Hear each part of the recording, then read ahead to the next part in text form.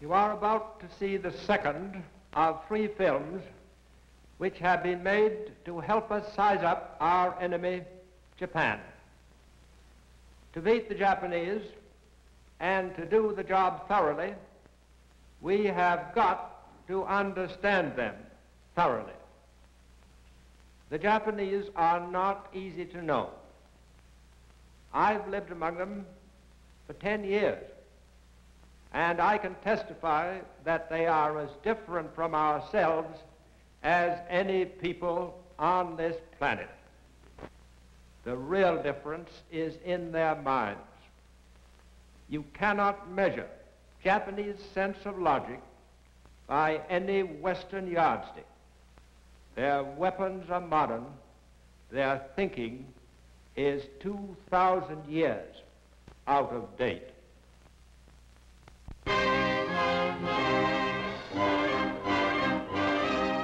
To the 70 million people of Japan, Hirohito, their emperor, is a god through direct descent from the great sun goddess Amaterasu. They believe that he personally owns Japan, its land, its resources, and even themselves. And they believe that it is the right and destiny of Japan's emperors to rule the whole world. To bring about the fulfillment of this destiny and to destroy all nations and peoples which stand in the way of its fulfillment is the sacred duty of Japan's army and navy.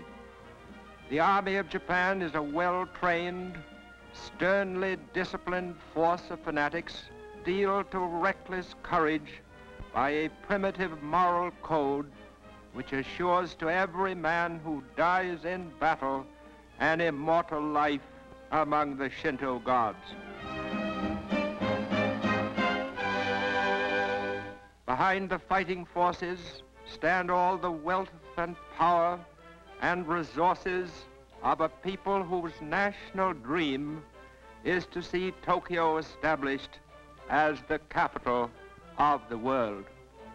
From Tokyo, the Japanese have for over 11 years been carrying on one long, uninterrupted war.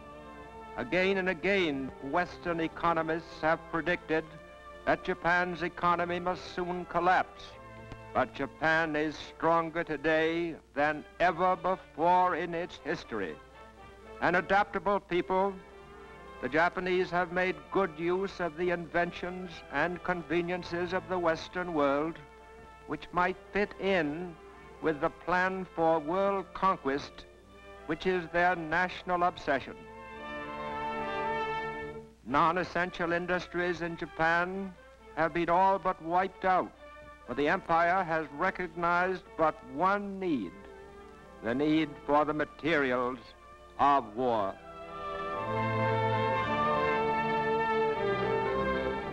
Efforts to hold down prices have failed, and inflation has decreased the purchasing power of the yen. Japan's gold supply is carefully hoarded, no longer forms a basis for her money, but Tokyo's bankers see their turn coming later, when Japan begins exploiting the lands it has conquered. Most eagerly sought securities on the Tokyo Stock Exchange are the shares of government-controlled corporations set up to develop the gold and iron and timber of the Philippines, the abundant rubber and tin of Malaya, the oil and quinine of the Dutch East Indies, all the raw materials needed to make Japan self-sufficient in a war which many of its leaders believe may last a century. Never an inventive or creative people, the Japanese have always depended on the scientific and industrial knowledge of the Western world. And now that they are at war with Britain and the United States, they find their chief source from which to borrow fast-changing production techniques in Nazi Germany.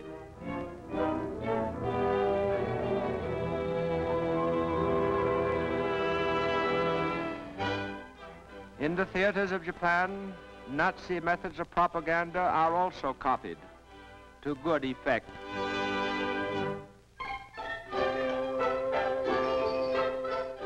The Nazi concept of total war is highly satisfying to the Japanese mind, for throughout its modern history, Japan has been a totalitarian state preparing for total war.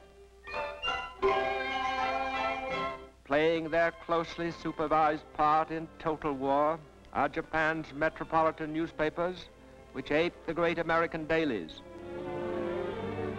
Before a stick of type can be set, it must be approved by the Army, the Navy, the police, and the Foreign Office. No story or editorial, no picture or cartoon may be printed which opposes the concept of a Japanese-ruled world. Thus, to the Japanese reading public, the progress of their holy war is an unbroken succession of triumphs. Every disaster becomes a victory, and all news is good news.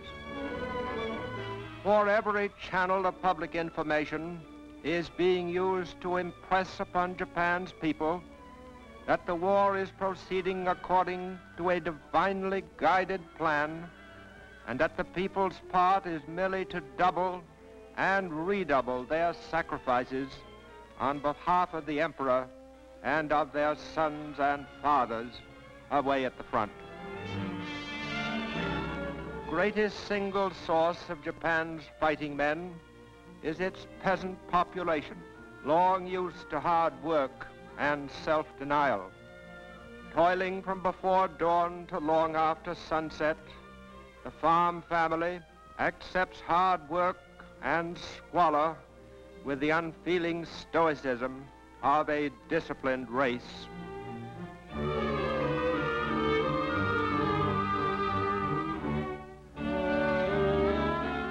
Homes are crudely built with a framework of wooden beams and walls of mud and chopped straw. In these huts, Japan's peasants have for generations raised sons to fight for their emperor. There are few luxury crops in Japan today. Practically everything has been replaced by crops which give the greatest nourishment. All grain and rice belong to the state. The whole crop is bought by the government at a price just high enough to keep the peasant alive and working.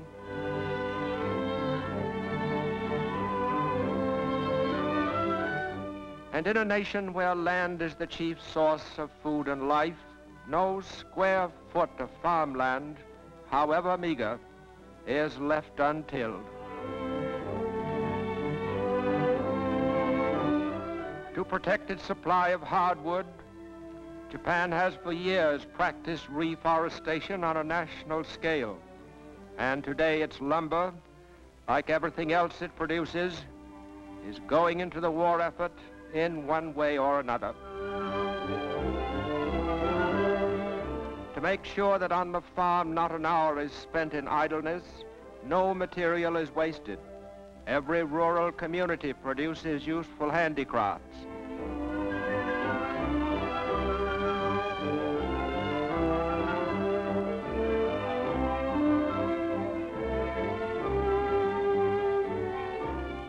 In the towns and villages, home industry is also the rule, and in these homes lies much of Japan's industrial strength.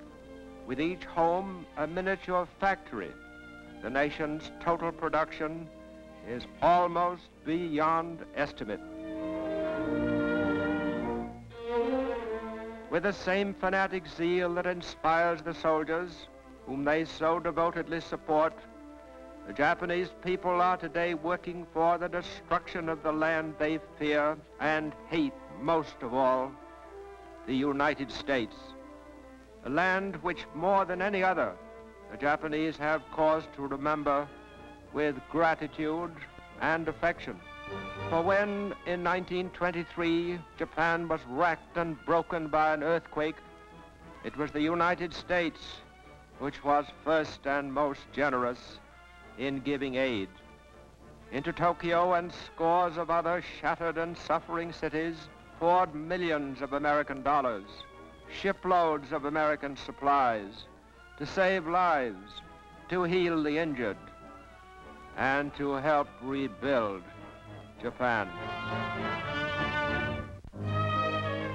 Today, Japan's restored cities are filled with mills and factories turning out materials of war. In these factories, there is no shortage of labor.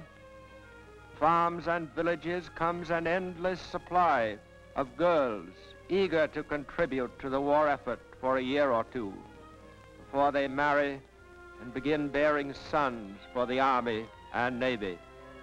Willing to work 14 hours a day for little more than room and board, they find factory meals of boiled rice, fish, and tea better fare than they had at home. Since nearly a decade before Pearl Harbor, Japan's heavy industry has been mobilized on a war footing. Its materials, machine tools, and workmen integrated into a long-range program to build up and maintain the Japanese war machine.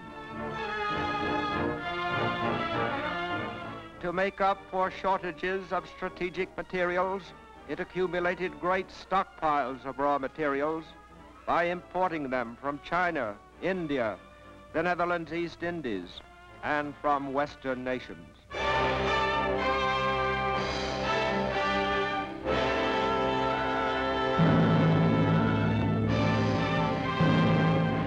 Japan's state religion is Shintoism, which teaches that Japan is a heavenly land, protected by their gods, who have even taken the form of a divine wind, which scattered and confounded enemy fleets. Shinto gods exist in rocks, trees, and rivers, and even the souls of men who have died for their emperor are worshipped as minor gods.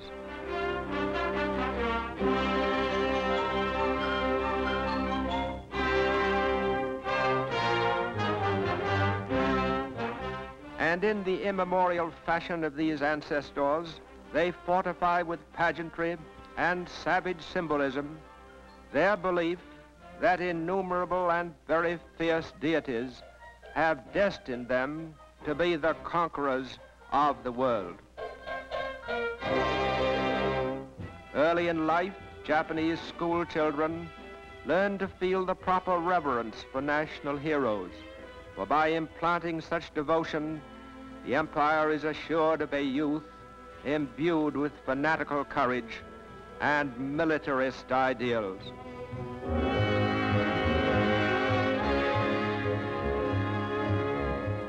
From infancy, Japanese children find their days strictly scheduled to the discipline of total war. In physical culture groups, they harden their bodies and learn the obedience to orders which will make them good warriors in later life.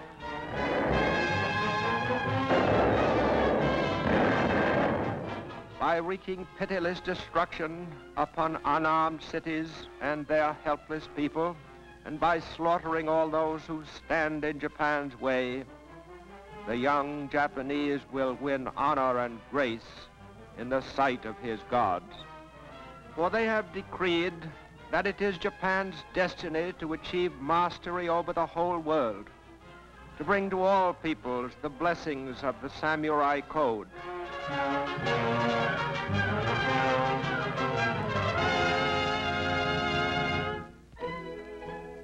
In learning to read and write the complex Japanese language, of more than 4,000 characters, there is stern discipline for the mind.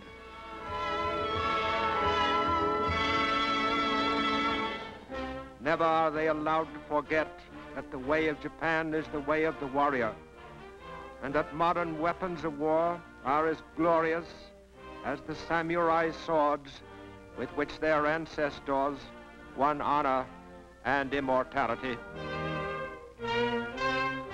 To the Japanese child, these are not mere planes and ships, but symbols of the conquering might of his august emperor. As he grows older, the future Japanese soldier devotes a large part of his time to the study of warfare. He learns to submerge his individuality in mass drills and maneuvers which teach him the fundamentals of the life he will soon lead.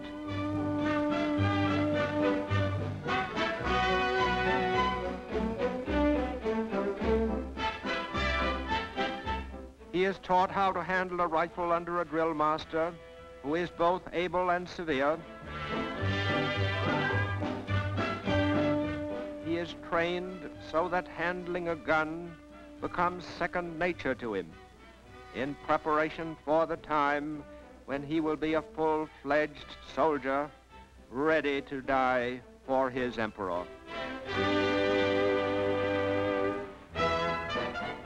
Anticipating worldwide expansion, Japan has for years maintained a school of military government and colonial administration, where picked young Japanese learn the approved attitude and method of ruling conquered people in a conquered territory.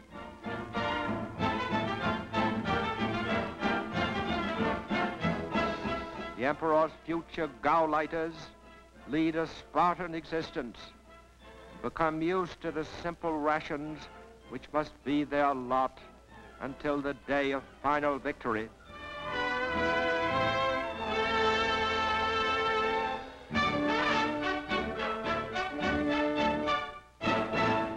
At 17, every Japanese becomes automatically eligible for military service. And on his induction into the army, his years of military training and ingrained discipline begin to serve the nation. Averaging only 5 feet 3 in height and 117 pounds in weight, the Japanese soldier is expected to compensate for his small size by his fanaticism in battle. Under the eyes of an elite corps of officers, the new soldier spends nearly 2 years learning how to take care of himself.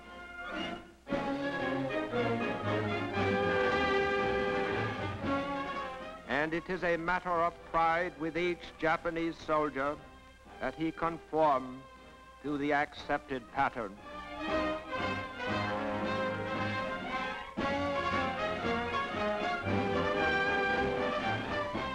He is taught that the greater the odds are against him, the more glorious will be his death. Building on this foundation of the will to conquer, the Japanese have made good use of the offensive spirit which inspires their people.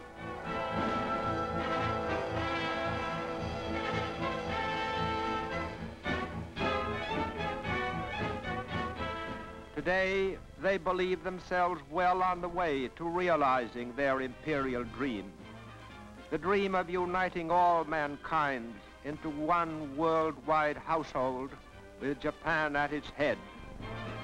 This, then, is the enemy, primitive, murderous, and fanatical. This people, this war machine, this empire can be beaten. But let us make no mistake, for total victory, we must make total sacrifice. Against the madness of Japan, nothing less than all our efforts will suffice to bring peace and security in our time.